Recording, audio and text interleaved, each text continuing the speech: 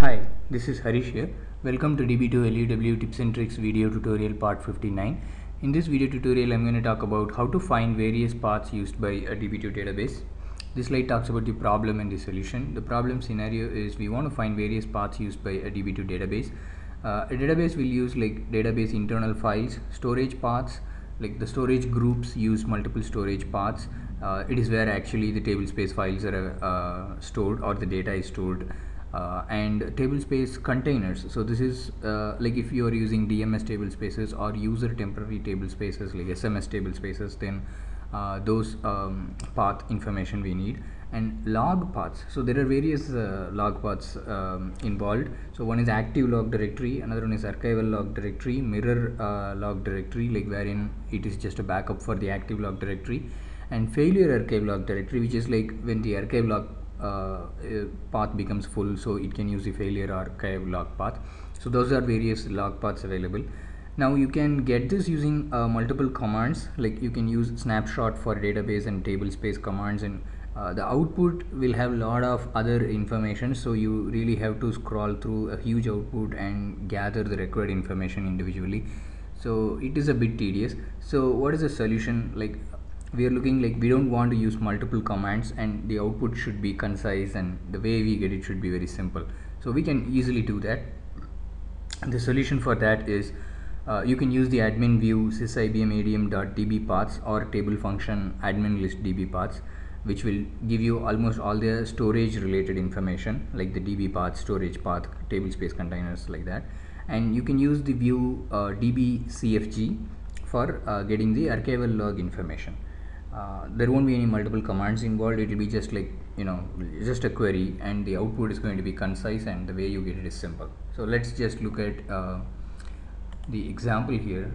So here I have started the instance. I am creating a test database. So these two are my storage path, sp1 and sp2, and there is a database path db2 data/db internal. This is where the db internal files are going to get stored.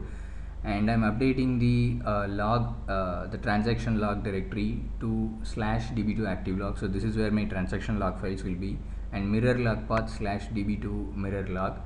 I'm activating the database. I'm updating the log arc method parameter. I'm configuring the archival log in a disk.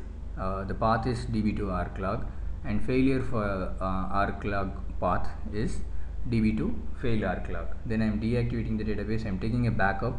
So this backup is pretty much I'm not going to use it for restore or something, so I'm just putting it to the null device. Then I'm activating the database, connecting to the test database, create user temporary table space in a directory db2 data/utemp, and data DMS is a DMS table space without using any storage automatic storage capabilities, and it has two containers in db2 data DMS data1.tbf and db2 data DMS data2.tbf, and so that's it. So now we'll run the query to get the output, right? So we will be using SYSIBMADM.DBCFG, that is one admin view, and another is SYSIBM.ADM.DBPaths. I'm using a union so that both the result set will be combined and give one output.